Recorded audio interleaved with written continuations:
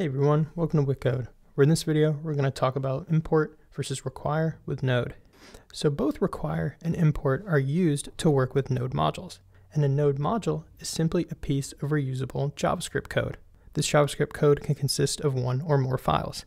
There are three types of Node modules.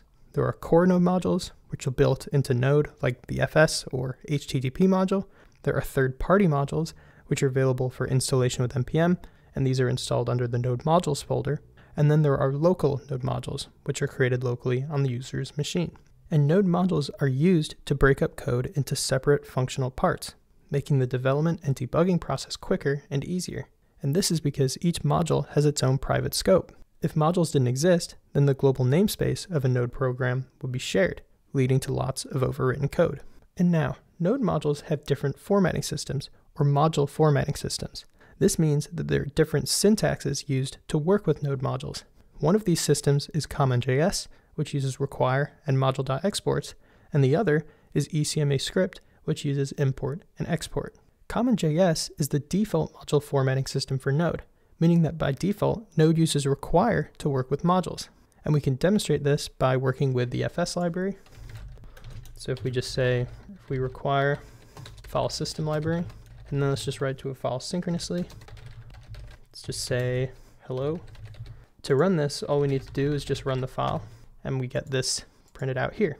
So what this shows is we can work with the FS module using CommonJS or require right out of the box. There's no need to do any kind of installation or configuring or anything of that sort. However, we cannot work with ECMAScript right out of the box.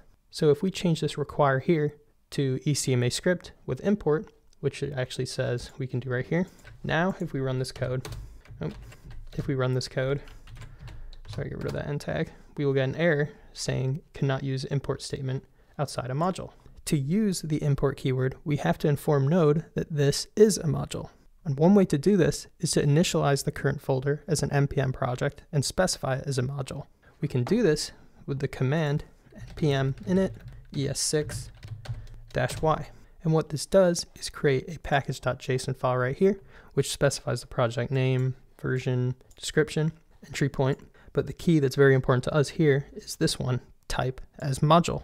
So this type key here tells Node what module system the project is using. Currently, the values can be either module, or CommonJS. So we can see these two right here. If we use module, then Node will enable ECMAScript module system, which allows us to use import. If we use, say, CommonJS, then Node will stick to the default CommonJS module system using the require keyword. So now let's leave this as module. And if we now run our project, we can see it runs without any errors.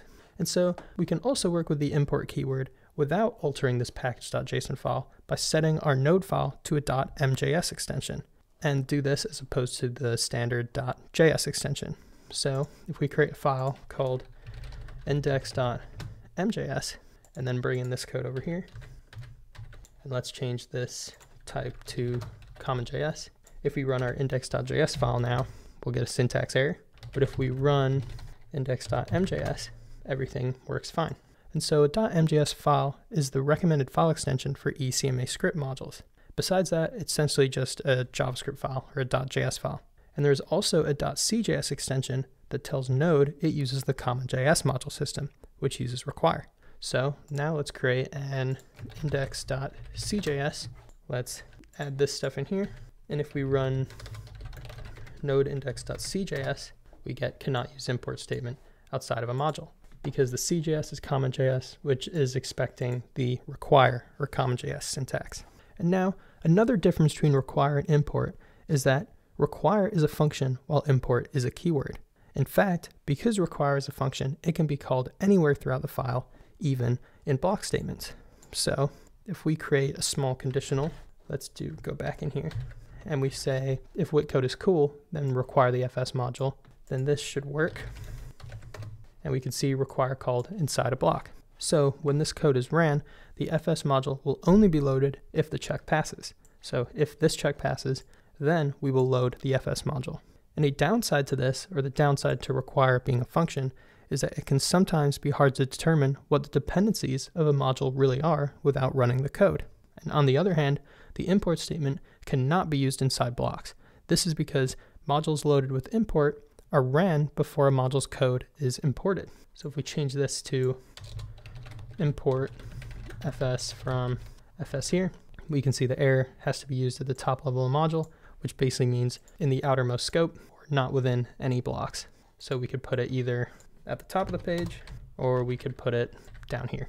And so another difference between require and import is that require is dynamic while import is static. And what this means is that the import loads modules when the program is starting up or during load time.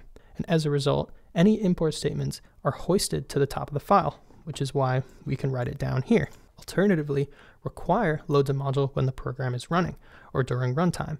And this is why we can load modules with require conditionally, like we did inside here. However, ECMAScript does provide a dynamic version of import, meaning it can be used inside block statements. And the dynamic version of import is a function that returns the module wrapped in a promise.